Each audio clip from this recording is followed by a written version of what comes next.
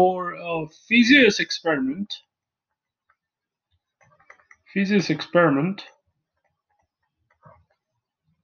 we are given the distance between the wheel and the mirror, which is L is equal to 3.733 kilometer.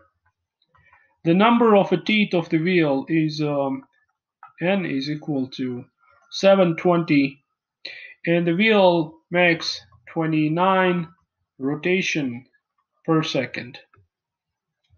So this is our time period.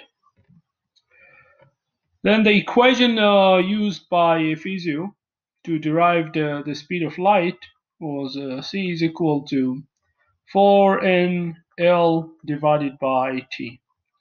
First we convert t. Sorry, this is a frequency, so this is not a time period. Sorry about that.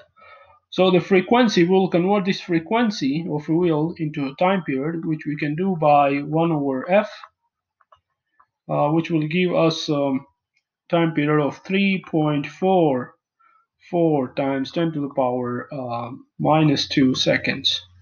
We will plug this value for time period in L with n. Then we get the speed of a light to be 3.12 times 10 to the power 8 meter per second. The uncertainties in this value of c were due to the uncertainties in measuring the distance between the mirror and the wheel, which is L, due to the uncertainties in the width of the gap between the teeth. So and uncertainties of measuring the exact number of rotations per second, which is frequency.